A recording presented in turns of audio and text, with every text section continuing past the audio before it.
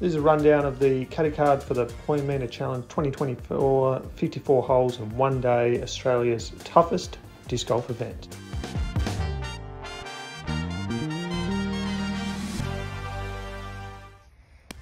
Hey guys, Ollie here, TD for the Poimeaner Challenge. Just giving you a little rundown through the OBs and the course changes, islands and Mandos. So I'm just on hole 1. The new line's gone down, which is just slightly inside the old line. To disregard the faded line, go with the new line, which will be flagged. The reason for that is the flag stick in the grass a little bit easier than the gravel when they go in. So that's no major change to what we normally play. The line just continues on up here. There's a bit of a kink in the line because that's where I had a jack jumper on my ankle biting at me. So I had to do an emergency stop and a little swerve off to the side. So that's the reason for that. The line is as it is. Right, hole 2. Looking at the new line, which is the island. It's basically, if you're within those cluster of trees around the basket, you should be inside the island. If you're on the gravel road, you're outside the island. And the drop zone is right here, just to the left of the red tee on 3, which gives a bit of a tricky upshot to get back onto the island. So it's, if you go OB off the tee, drop zone, and then it's just OB rules after that.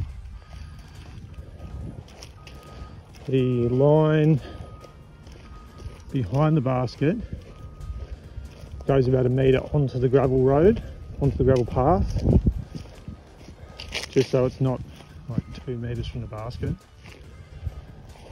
There's a ditch there which should catch your disc if you land within 4 or 5 metres.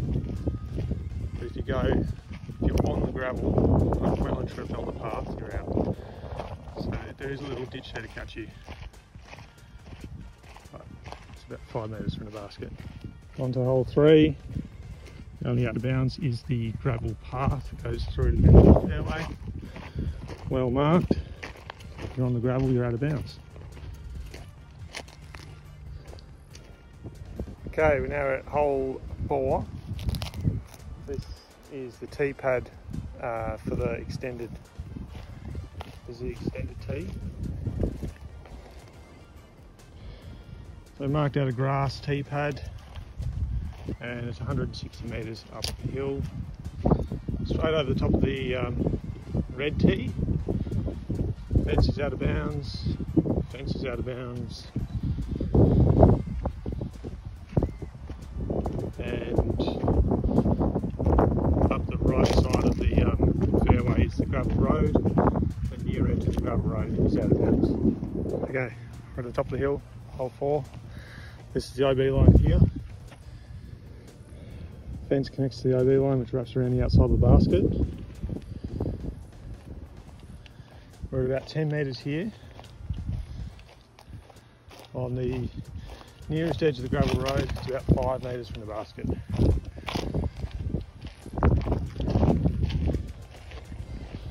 So you have been warned.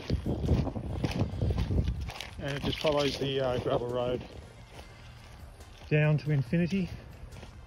If you're on the green at hole 3, technically you're in bounds. That's hole 4. Alrighty, hole 5. Only one addition to this hole, and that is a Mando on that tree there. You must go to the left of it.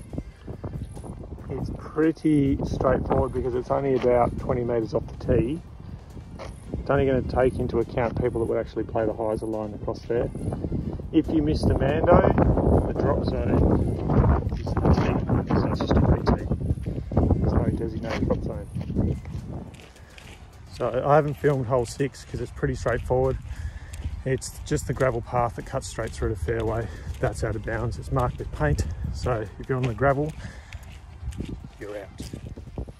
This is hole 7's new drop zone, about 40-45 metres, just up on the path. Island stays the same. It's just been relined. So all the bricks are painted white and the logs at the back have been tidied up a bit. But they're outside the OB line, so you'd have to get very lucky for that to happen. Alright, this is just a closer look at the island backstop, the logs along the edge of the back of the island behind the basket. They've just been tidied up a bit.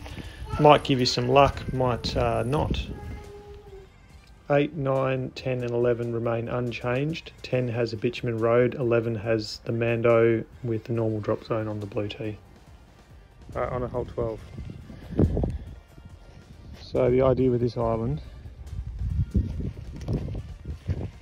is that it's going to be tighter on the right side. It's about 8 metres from the basket, 8 metres long. We've got 15 metres on the left side, and then the drop zone is about it's about 11 metres. So for your drop zone part, 11 metres downhill. So it's pretty straightforward. Get onto the island, and then if you miss the island, you do have a chance of taking the par.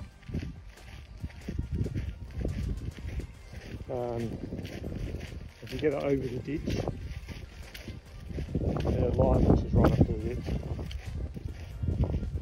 So the idea is that you do want to push as close to this tree as possible, but you don't want to hit it. Alrighty, onto hole 13. New drop zone. Still playing off the short tee, the blue tee.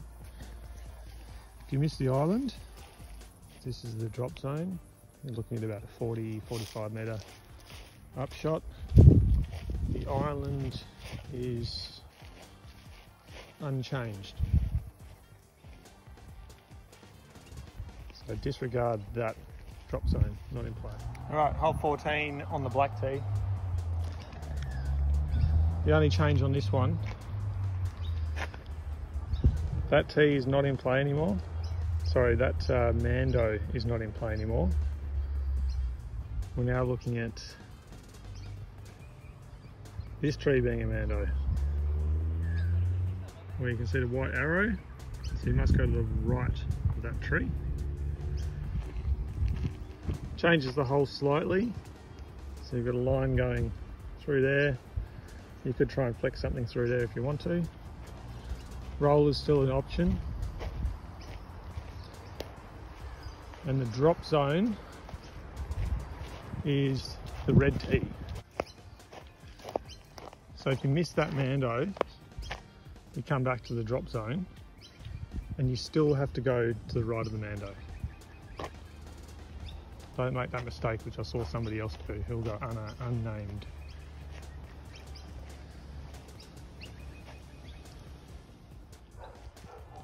Hole 15,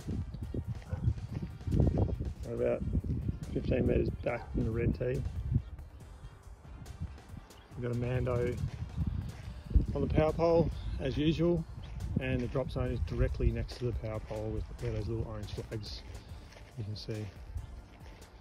So I end up just playing about 15 metres longer, slightly different tee position. So while we watch fish throw on 15, one thing that I'll add in is that the island on hole 12 does play as out of bounds. So there's a little out of bounds section on the fairway of hole 15 as you're going up the hill. So watch out on the right side. All right, we've got another cameo here from Atty. This is hole 16. So the addition to this hole is there is now going to be a triple Mando. So there will be a piece of rope with some flags across the fairway, which means that you cannot go over the top. You need to go down the middle, as Addy is doing right now. That's it for 16. Hole 17 is another one that remains unchanged. The only OB is the bitumen road through the middle. Thanks to Fish for demonstrating. And, oh, watch that tree. Hole 18, as usual, double Mando off the tee. Drop zone is marked where it normally is, and the Mando lines are next to the tree and the pole.